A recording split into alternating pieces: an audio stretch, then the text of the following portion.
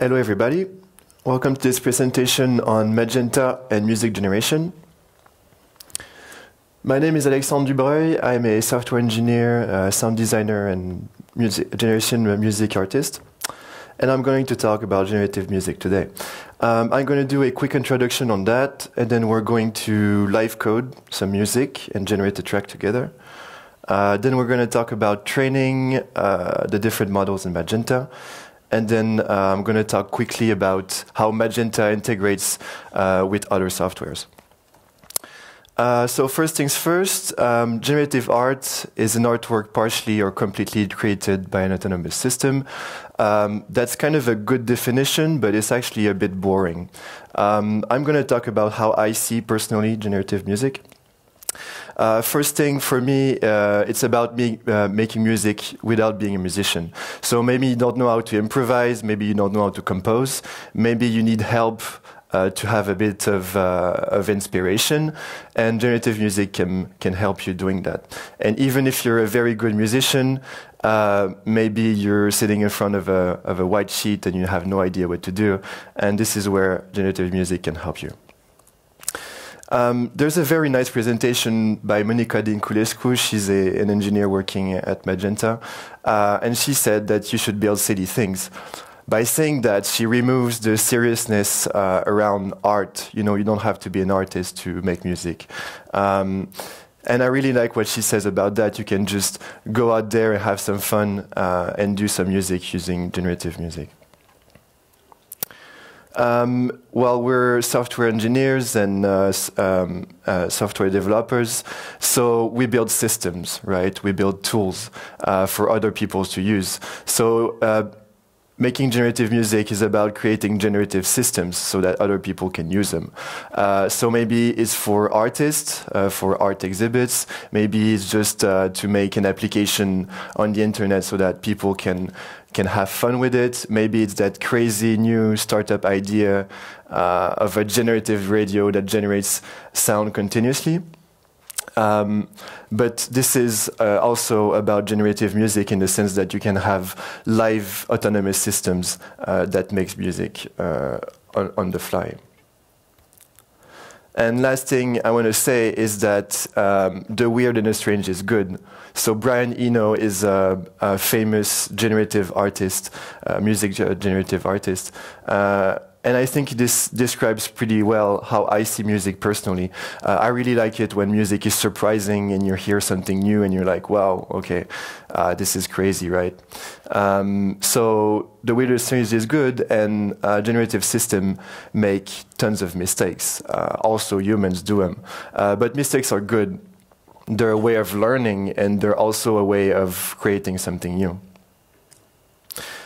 So let's talk about machine learning. So where does machine learning sit in music generation?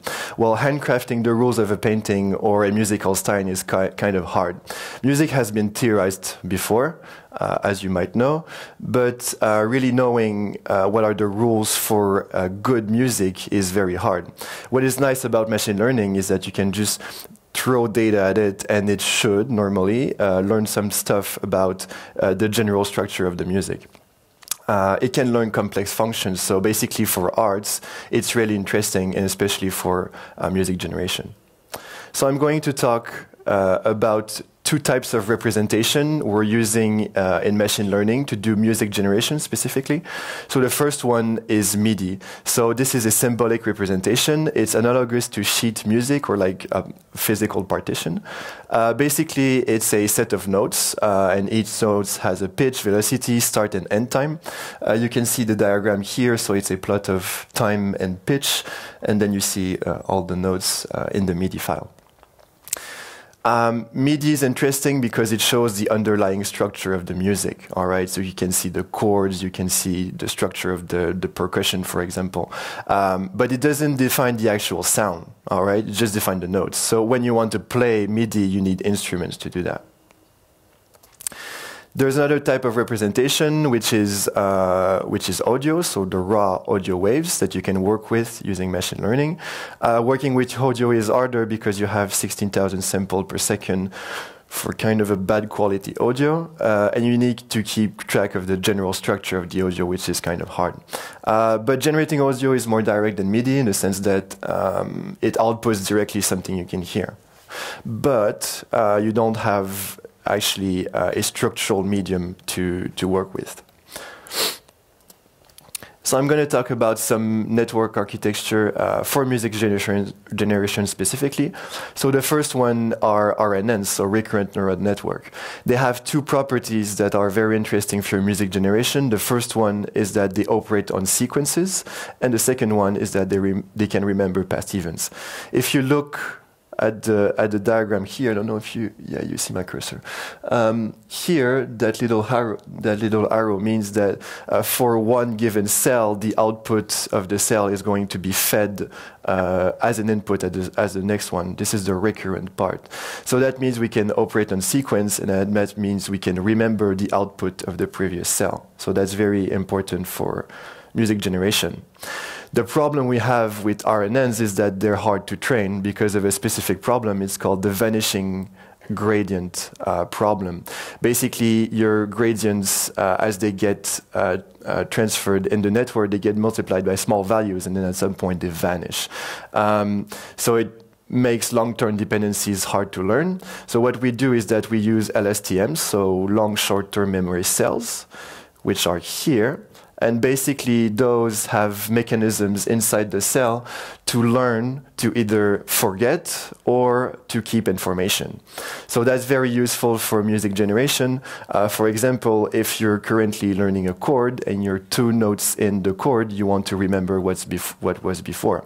And if you're starting a new chord, you probably want to forget what was before, so the cell can actually learn that. Another network architecture that is useful for music generation are variational autoencoders. Autoencoders are a pair of network, basically an encoder and a decoder. What happens is that the encoder here on the left will take the input and reduce it to a lower dimensionality here in the middle, called the latent space.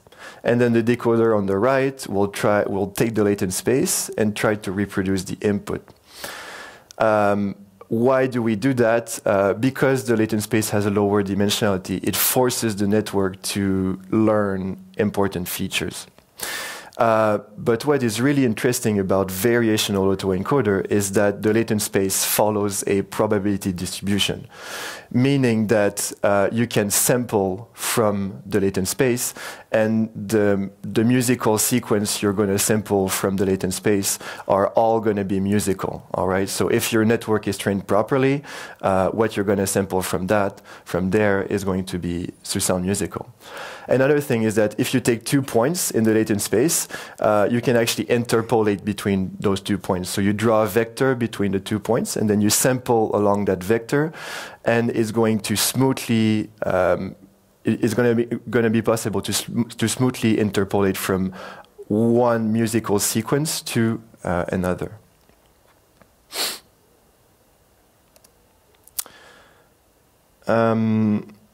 Last network architecture I want to talk about is WaveNet. So WaveNet is a Google project. They're using that to do text-to-speech generation. So basically synthesizing raw audio. So they do that sample by sample, and in Magenta there's a WaveNet autoencoder. So what it does is that it learns its own temporal embeddings, which are here. So you actually also have a latent space in a WaveNet autoencoder. What is nice about that is that you can sample also from the latent space, so you can sample audio, so you can sample small audio clips of 1, 2, 3, 4 seconds, and you can also mix different audio samples, which is really nice. If you've ever wondered, like, what is the mix of a sound, like of a cat and a bass, well, you can actually do that using the WaveNet autoencoder in Magenta.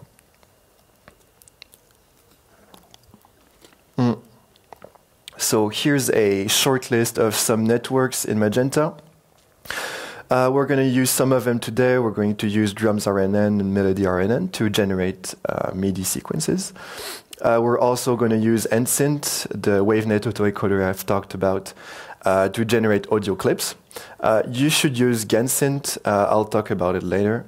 I'm also going to talk about Music VAE just shortly at the end when I talk about Magenta.js. Okay, so onto the live code. We're going to generate a small track together. We're going to split that in 2 steps. The first steps, I'm going to generate some audio clips, so small clips of 1 second that we can then sequence using MIDI. So in the second step, we're going to generate MIDI. I wrote a small app that makes us interact with the system, and we can either decide to keep the sequence we have or generate a new one. So step 1 will make everything sound like a cat because, you know, cats. We'll use nsynths to mix cat sounds with other sounds. So I have 4 sounds here that I've chosen. So this is just like a bass sound, all right? This is a metal plate being struck, okay? So you can see the attack here. This is a cat. Ooh, cat. And then that's a flute. So what are we trying to do here? We're trying to find new sound textures, okay? So we want to have like notes to sequence. We want to find new audio type of ideas. So that's what we're doing here. Magenta can help you find new sounds and discover new things. So that's what we're trying to do here. No, that's not good. Okay. So I'm going to go in IntelliJ here. So I've prepared a small app. So it's a TensorFlow application. It's loading Magenta. It's calling that method here. Yeah, that's pretty good. It's going to call 3 method, the encode method, and it's taking 2 wave files in input. And it's returning the encoding. So we remember we're in a WaveNet autoencoder. So what we're doing is that we're encoding the waves into the latent space. So that's 2 points in the latent space. And then we're going to mix that together. So we're going to sum both elements. And then we're going to synthesize that. So actually decode that thing and then actually have a resulting audio file that we can listen to. So we're going to write that code. So here I have a list of bats. So I'm going to iterate on that. There's a method called load audio from Nsynth utils, so I'm going to use that. And then I need to pass the sample length and the sample rate. So here the sample rate is 16,000, actually because the model is. The sample length, every sound you've heard are just 1 second long, so it's faster to process. So it's sample rate times the number of seconds, so it's 16,000 also for the sample length. I'm just adding that to here, and then we're going to call a library called FastGen, which is in Nsynth, which is not really fast, but it's called FastGen anyway. We pass the audios. No, this is not a good method. So we're encoding. So I'm passing the audio files, I'm passing the checkpoint, and the sample length. So the checkpoint here, what is going to happen is that Magenta is going to load the model, is going to input the audio in the model, and then is going to encode in the latent space. So I'm returning that. So here we're just going to check our dimensions. So it takes a numpy array of batch size and sample length. So I'm just going to transfer like this, array of audio. So now there's going to be 2 audio files mixed together. So here the dimension, the network is going to be initialized with a batch size of 2. So both samples are going to be encoded at the same time. Now for the mix method, so how do we do that? Well, actually we take the first encoding, we sum it with the next one, and then we scale it back down. All right. pretty easy.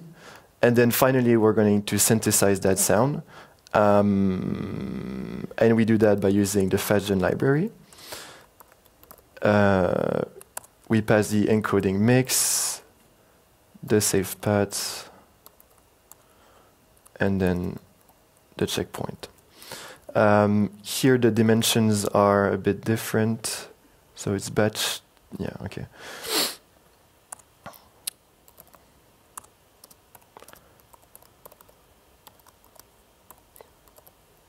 So because I have only one encoding here, I need to wrap that in an array.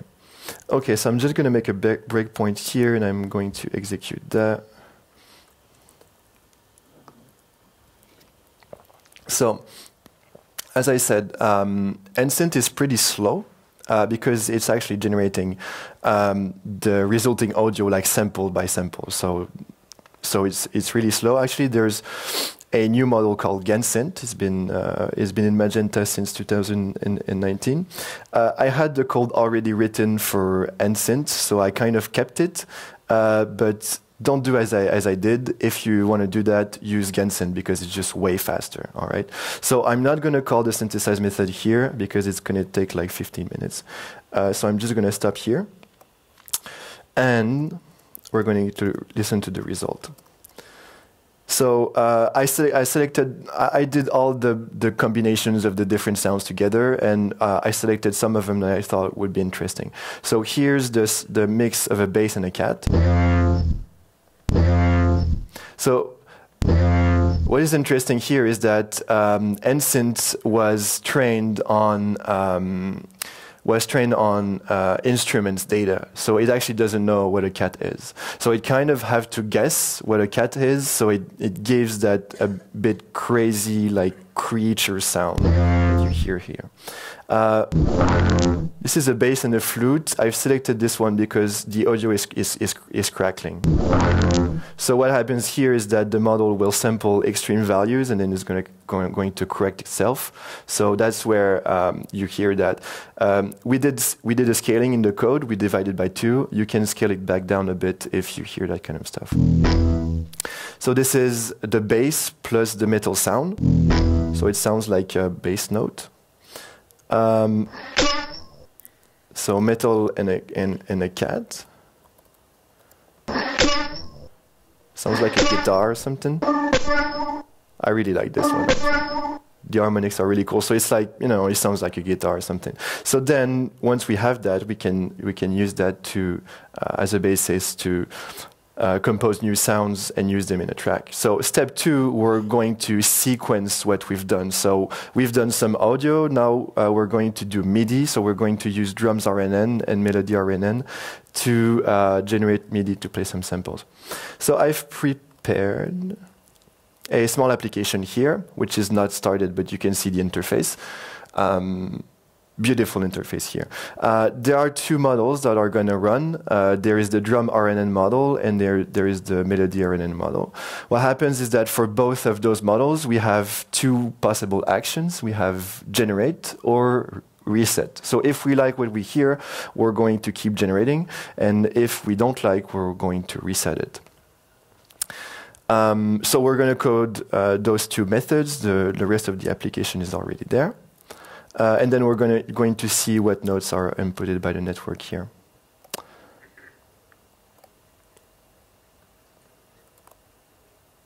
So let's go here. No, let's go there.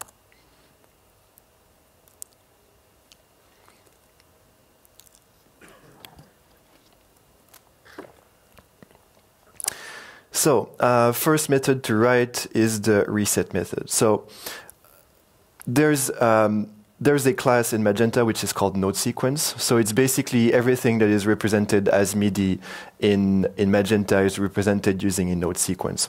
So basically it's MIDI implementations. You have the node, the pitch, the velocity, and everything. So if we have an existing sequence we don't like and we want to reset it, we're just going to instantiate a new node sequence, and then we're going to loop that.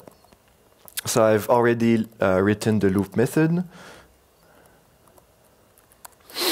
that we can just call here. So what happens is that because we want to have like an endless stream of music, what's going to happen is that the MIDI player is going to advance on the timeline, and then once it's at the end, we want to take the previous sequence and then loop it. So what we do is that we take it and then we push it further on the timeline. So this is what is happening in the loop method here. So we take the previous sequence, we just shift it forward in time. Now for the generate method, which is a bit more interesting, the first thing we need to do is instantiate the generator options. So the generator options are going to be passed to the network for the generation.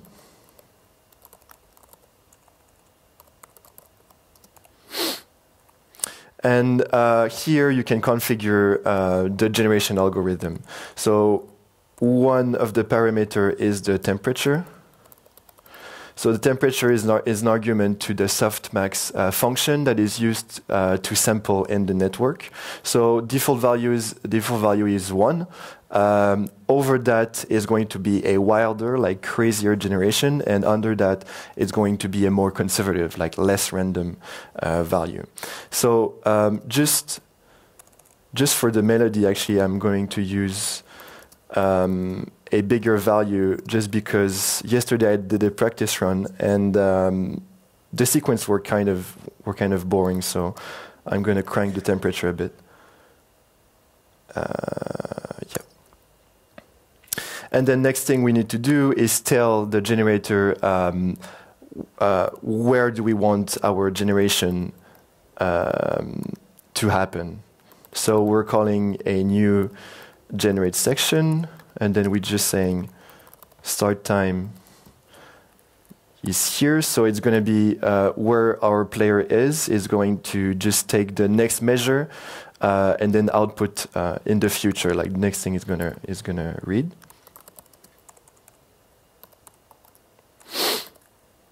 Generation and time. So now we're good to go. We're getting the sequence generator, passing the name, the bundle, and the configuration. I'm going to explain that after. So this is the generator. And then we can call the generate method using the previous sequence and the options. So what is going on here is that we passed the old sequence. So what we're doing is that we're generating a new sequence using the previous one. This is very useful if you want to generate something in a specific theme. So maybe you like jazz music and you have that very nice sequence you really like. You pass that to the network and it's going to generate something based out of it. So what it's doing is that it's loading the network, it's initializing the network with that sequence, and then it's generating something out of thereafter. So here I have sequence. So I think we're good to go. I just want to show that method, so we're not going to write it, but so a sequence generator for the RNN networks, they all have the same interface. So you just gotta take the sequence generator. So here we have drums RNN and melody RNN, depending on which of the two models we're using. Then we're downloading and reading the bundle file. So basically the bundle file is a TensorFlow checkpoint, basically. A bundle is something specific to Magenta. There's just a bit more metadata and packaging utilities around it. And then we're loading a specific config. So when you train, you can configure the way you train your network. And basically, there are different pre-trained networks in Magenta, and you can load a specific one using the configuration name. I'm going to talk about that a bit later. Okay, so I can restart the app.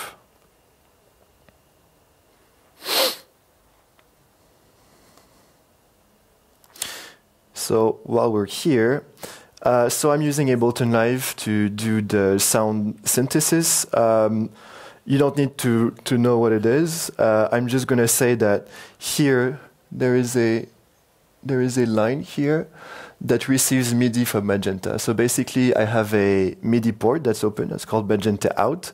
And the MIDI is getting out of Magenta and entering in Ableton Live. It's entering on channel 10. For the drums, this is the default channel for the drums in the MIDI specification. It's actually 9, but it's 1 indexed in Ableton Live.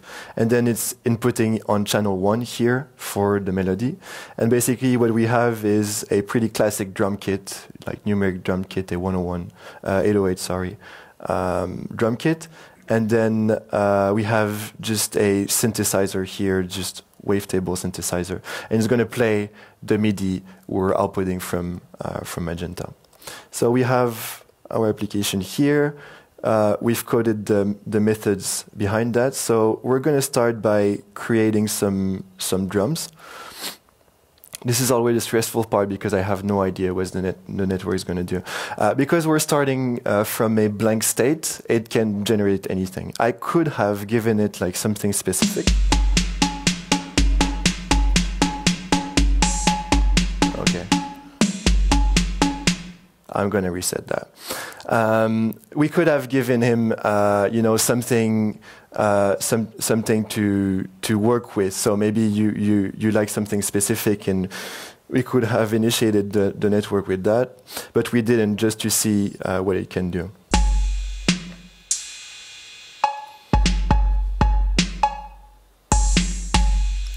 It's not awesome, but we're going to keep that, and we're going to keep generating to see if it does something nice. So now it's taking the same sequence.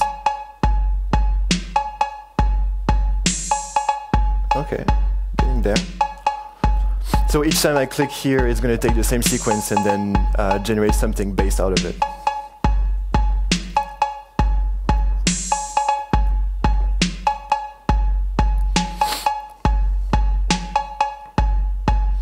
I'm really not a fan of the cowbell, actually. I hate that sound.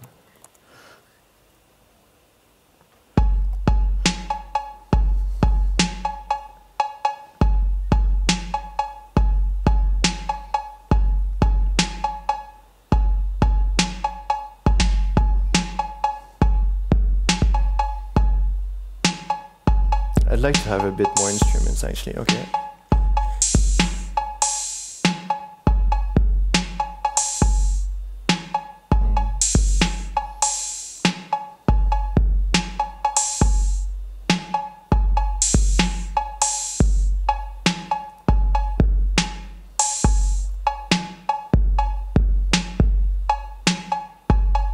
Not a big fan, but we're going to stick with that. We don't have a lot of time. So let's try the melody here.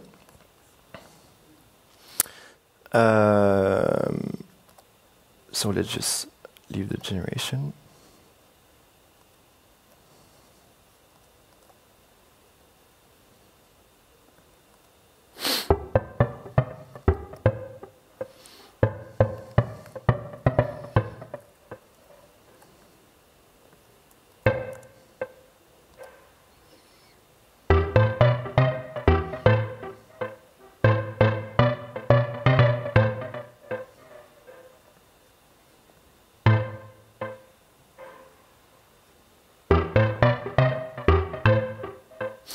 Doing like yesterday. I don't have a lot of notes here.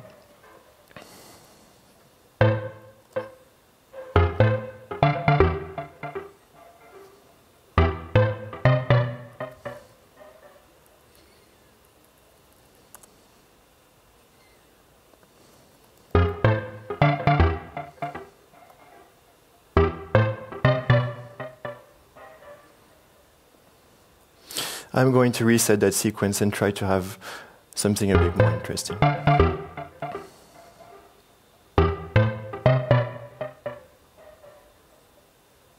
going to do the same thing for the drums.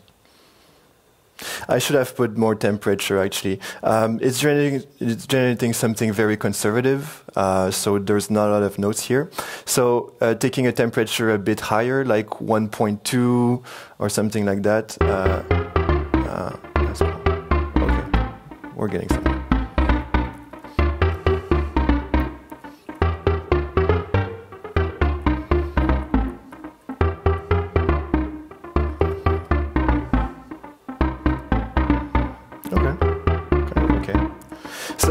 I don't know. Maybe at some point you stumble into something you like. So what you can do is just generate a bit more out of it and, you know, say, okay, I like that. Let's listen to the drum again.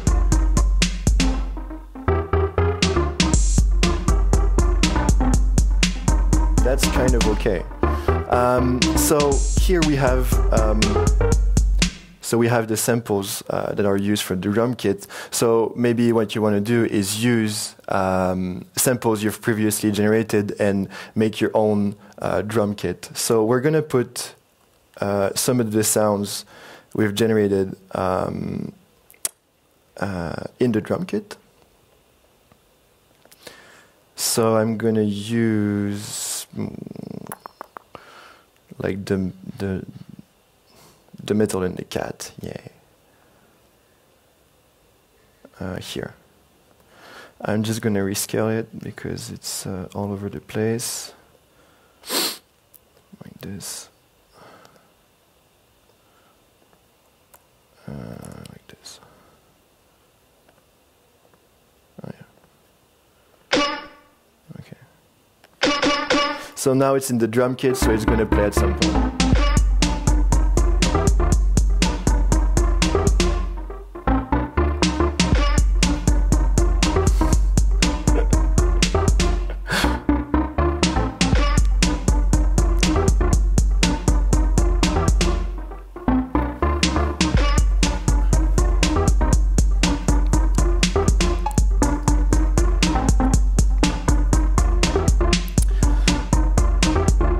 Okay, so maybe we're at some point that we like what we hear, so we iterate with the music generation system we have, and then at some point we're like, okay, this is cool, I'm going to make a track, right?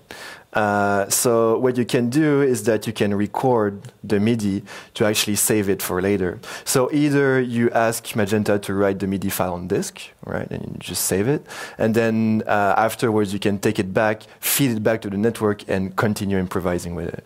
Or you can record it in Ableton Live or your favorite music application. So that's what I'm doing right now.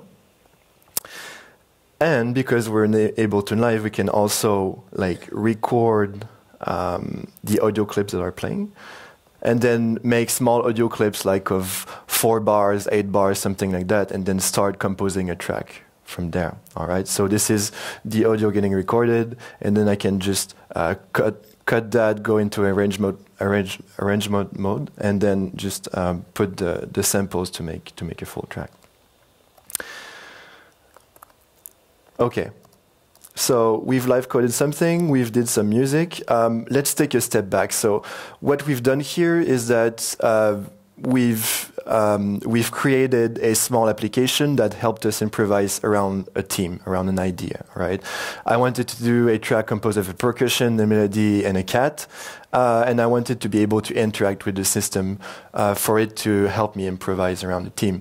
So was it perfect? No, you saw it. It wasn't. We had happy little accidents. Thank you, Bob. Maybe we wish we had more control over the sequences. Maybe we would like to draw the sequence and that the system improvises on that. Maybe we would have liked to have a specific musical style, because I used like techno style drum kit and melody, but maybe you want to do jazz, maybe you want to do classical music, or a specific structure. So it was kind of a mess because it's 2 different networks that generate independently, but they don't generate together. So you can actually do better than that. And to do better than that, you actually need to train your own models, all right? So in Magenta, the pre-trained models are actually pretty good. Like you've heard, you know, it's outputting nice rhythmics, pretty good melody. But if you want to do a specific style like jazz, a specific time signature, or if you want to do both, like drum and melody at the same time, you'll need to train your own. So I'm going to talk about just quickly about 2 data sets There's the LAX dataset, which is a pretty big MIDI dataset. It's kind of old, but it's pretty good. It's been matched with the Million Song dataset, which is metadata. So in the LAX datasets, there are only MIDI files. And then it's been matched with MSD, meaning you can have like the artist, the release, the genre per track and everything. So actually what you can do is extract all the MIDI for a style, for jazz, for example. And then once you've done that, in your MIDI files, you can extract specific instruments. So in the MIDI specifications, there are a way of knowing what track are what instruments. So if you want to have only like the piano, the violin, you can just extract that. Another data set, which is very recent and very high quality, is the NSynth dataset. So it's the dataset that was used to train the NSynth and GaNSynth networks in Magenta. So that's an audio dataset. It's small audio clips of 4 seconds that represents notes or instruments. So that's why the clip we've generated sounded like single notes. It's because the backing dataset actually was trained on single notes. So like a single guitar chord or a single piano note or something like that. Training NSynth is pretty much impossible, but training GaNSynth is kind of achievable. You need a lot of resources, but it's feasible. So what if I want to create like a drums RNN I want to train a drums RNN network on jazz rhythmics. How do I do that? So I go to the LAX dataset, I filter and I extract all the MIDI sequences for the drums in the jazz style. And then I use that to convert the MIDI files to note sequences. There are other formats that can be used, like ABC notations or music XML files. But here I'm using MIDI.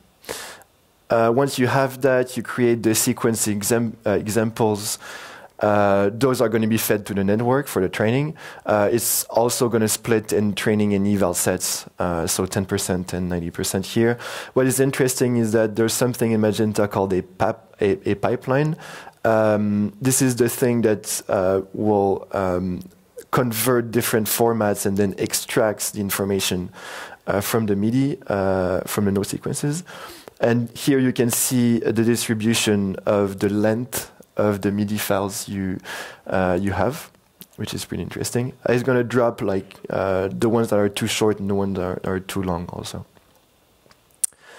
And then you can start the training. So you call drums RNN train. If you want to train something else, the command is going to be a bit different. So for example, melody RNN, or music VAE underscore train. So it's going to depend on the network you're using. Now you pass the configuration. You can create a new one if you want to do something specific. For example, if you want to change the time signature, you probably want to code a new configuration for that. You can pass the hyperparameters here. This is a small network, 2 layers. So it's going to train faster, but it's going to be less efficient. So basically it's using TensorFlow, so you have your checkpoints here and everything, so you can just launch the tensor board and go see where your model converges. Training on MIDI is kind of easy. I mean, if you have a decent GPU, it's very accessible.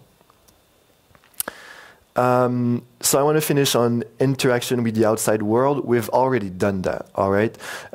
We've used Ableton Live for the sound synthesis, but actually the MIDI was coming from Magenta. MIDI is just everywhere. So basically everything uses MIDI. So because Magenta can send MIDI and write MIDI files on disk, you can interact with pretty much anything. So I've used Ableton Live. This is my tool of choice. There are others like Reason, Fruity Loops, whatever.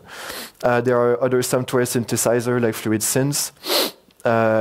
If you have a hardware synthesizer, you can also use that. So if you have a MIDI keyboard at home, you just plug it in, and then you can tell Magenta to play your keyboard, which is pretty cool. And then there's a project called Magenta.js, which is an amazing project. So basically it brings Magenta in the browser. Magenta.js uses TensorFlow.js, and basically some of the models have been ported to Magenta.js. Most of the main ones, actually. It's amazing because it's in the browser, but it's kind of bad because it's in the browser.